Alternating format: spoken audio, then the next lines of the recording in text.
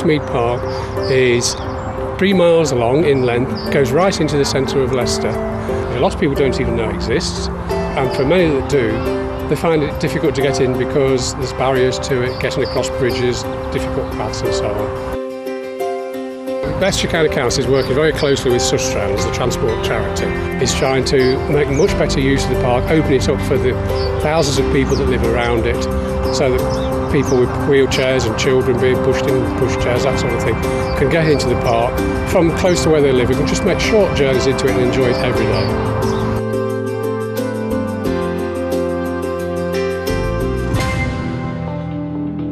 What's going on today? It's part of the centenary celebrations for the Scouts, and they're doing 4 areas of off-site activities: cycling, raft building, sailing and orienteering. Our boat will sink. Ours was the best. Because I love bike riding. Yeah, it was brilliant. It gives the kids the opportunity to try different things that maybe they wouldn't get an opportunity to do. It's certainly, some of the challenges that they'll do today builds confidence, it finds team leaders.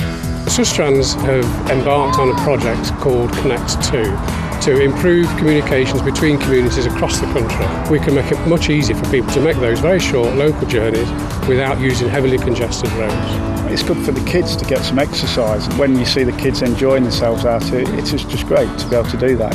We're all anxious about global warming and issues about pollution from cars. It will help the environment because it causes pollution, cars. This is all part of that agenda. One small part, but quite a step forward.